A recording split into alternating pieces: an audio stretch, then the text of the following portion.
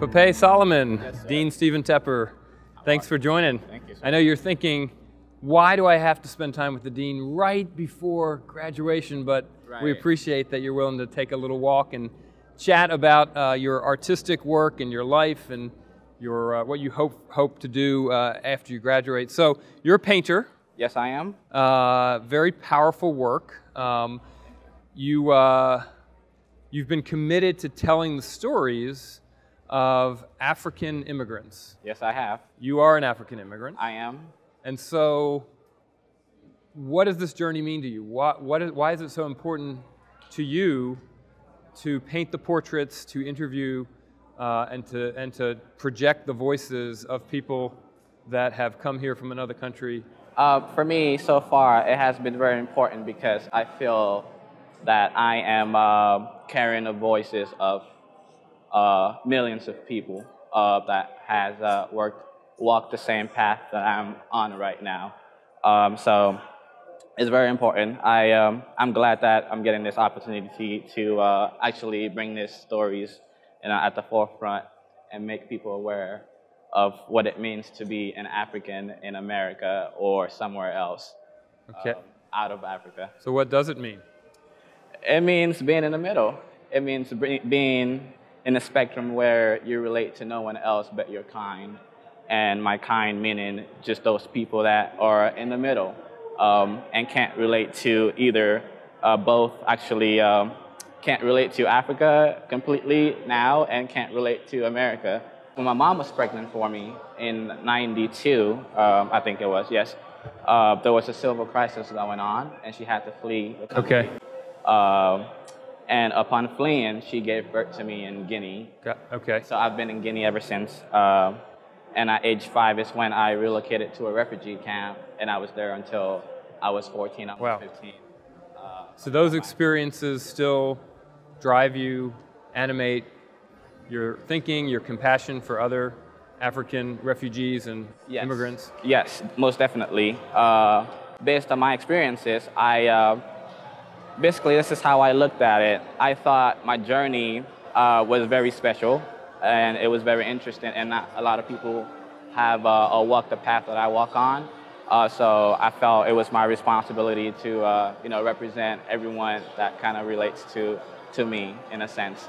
And also I wanted to erase the single story because not everyone that is African in America walked the same path that I did. And I want to basically tell all these stories in a larger sense, so it's not just, he's a refugee from a war-infested place. Yeah. And I know authenticity is important to you. You use that word a lot. I do. So how do you use your art to try to bring forward a more authentic understanding or experience or perspective? Where does authenticity fit into how you work? Just when you take a closer look at my paintings, you can tell the richness of the surface of the painting. The reason why I approach it like so is because I try to incorporate that richness that I feel is provided just being African. You know what I mean? We're just super rich in culture. So the layers and the textures of your painting reflect the layers of experience, right, of your culture, your own experience. Right, correct. So all those things influence my work, and I try to I approach it individually. The portraits that I paint are basically based on the people that I'm painting and their personalities. Oh, I'm unbelievably compelled by your work. Thank you. It's powerful. I'm gonna, after we finish interviewing, I'm gonna negotiate with you to see if I can purchase one of your pieces. Definitely. That'll be an honor. And you started as a computer programmer. Yes, after high school in 2012, I went to finish college and started with a computer programming degree. And 2 years in, I completely rerouted because it didn't really suit. It wasn't me. It wasn't you. It wasn't authentic. It wasn't authentic, So here you are constantly trying to find the real story. Right. The layered story, the texture story for yourself. Yes. But also for the voices and the faces that you paint and that you represent through your artwork. Most definitely. And so when you think about what you've accomplished, what's next, how do you want to use your creativity to change the world?